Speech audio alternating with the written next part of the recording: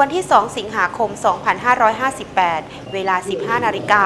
ที่ศาลาประชาคมจังหวัดแม่ฮ่องสอน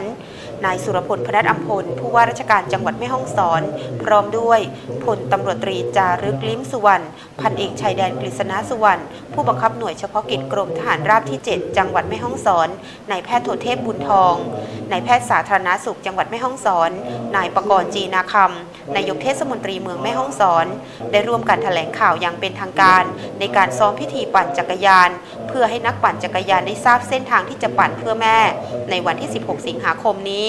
โดยเส้นทางปั่นจักรยานในพื้นที่จังหวัดแม่ฮ่องสอนเริ่มต้นที่ถนนขุนลุมประพาสหน้าบริเวณศาลากลางจังหวัดไปตามถนนในเขตเทศบาลเมืองแม่ฮ่องสอนและเข้าสู่พื้นที่ศูนย์บริการโครงการพระราชดำริท่าโป่งแดงและสิ้นสุดเส้นชัยที่บริเวณหน้าศาลากลางจังหวัดซึ่งเป็นจุดเริ่มต้นรวมระยะทางปั่นจักรยานทั้งสิ้น 15 กิโลเมตร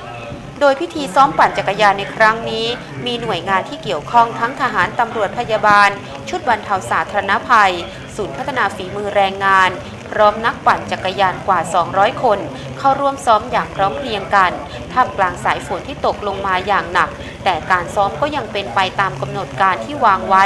โดยไม่มีการเปลี่ยนแปลง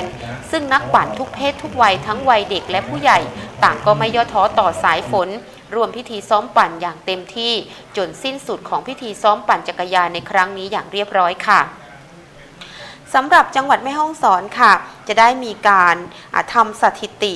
กินเน็ตบุ๊กนะคะซึ่งจะมีการบันทึกสถิติโลกในการร่วมปั่นจักรยานมากที่สุดค่ะสำหรับจังหวัดแม่ฮ่องสอนนั้นมีผู้ลงทะเบียนจำนวน 1,250 คนโดยมีอายุน้อยที่สุด3 ขวบและอายุมากที่สุด58 ปีนะคะโดยจะมีการมอบเสื้อและเข็มพระราชทานสำหรับผู้ที่ลงทะเบียนสมัครในวันที่ 16 สิงหาคม 2558 นี้ค่ะ